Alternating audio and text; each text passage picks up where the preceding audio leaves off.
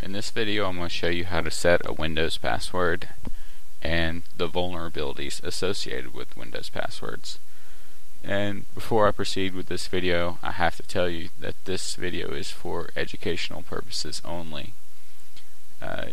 Using what I'm about to show you to hack into someone else's computer is extremely illegal, and I do not recommend doing that. I am hacking into my own computer to show you how to better protect your computer. And with that being said, let's proceed. Okay, so you always hear that you should set a Windows password for your account. So in order to do that in XP, you open the control panel, go to user accounts. My account is named user, and you can see that it doesn't have a password assigned to it.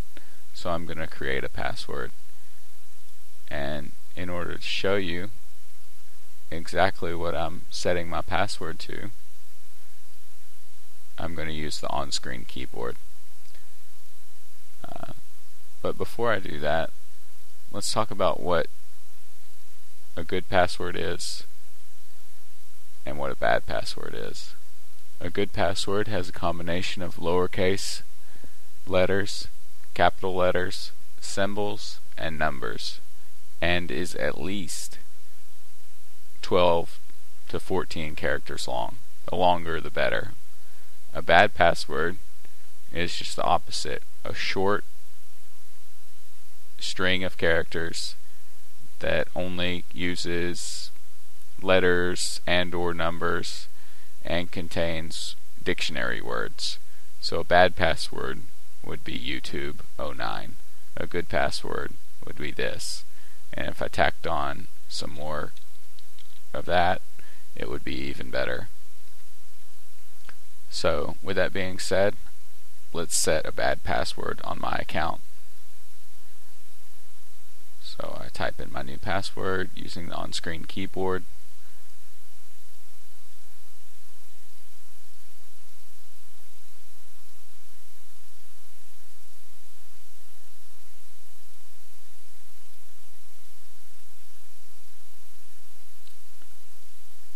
And now you see that my account is password protected. So this will prevent the casual, snooper from sitting down at my computer when I'm away and logging on to my account. But that's about all it's good for, and I'll show you why. So I'm going to shut down Windows here.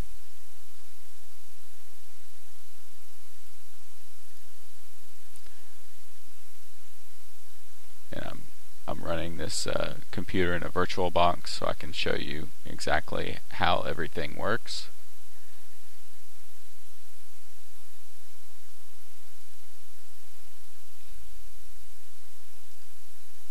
So I have my virtual machine here. I'm going to go into settings and mount a CD image called Ophcrack. It's a free and open source tool, and I'll provide the website in the info. So I'll boot up this machine again, and it's going to boot to that CD. Okay, so this is the Ophcrack environment. I'll just run the automatic mode. It'll give me a nice graphical interface. This is possible to do on the command line if you're so inclined.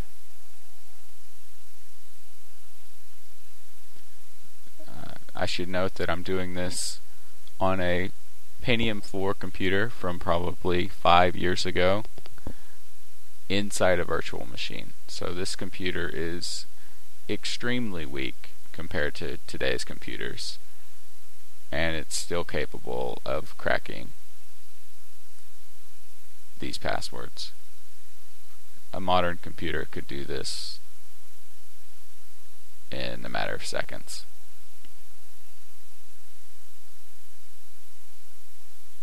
So this is just Ophcrack loading up.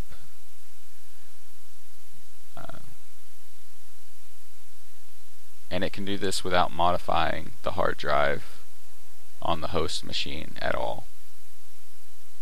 So it could be completely undetectable to the user that their password has been compromised.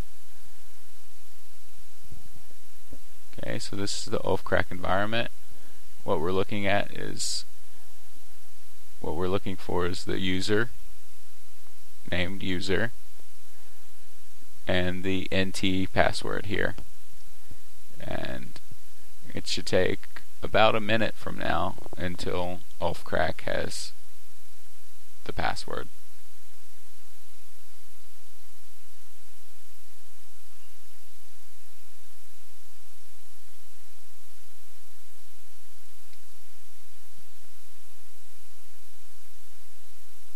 So just waiting for Oph to load its tables into RAM.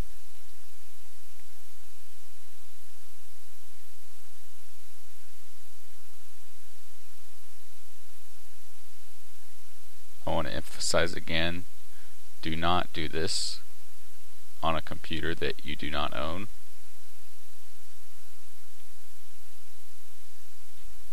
And there you go.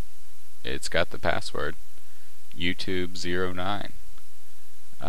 And it took it about a minute from the time the operating system booted up. So you can see that if you walk away from your computer, someone can grab your password in under 2 minutes. So it's really not very secure. In my next video, I'll show you how to better protect yourself and prevent this from happening. If you have any questions, leave me a comment.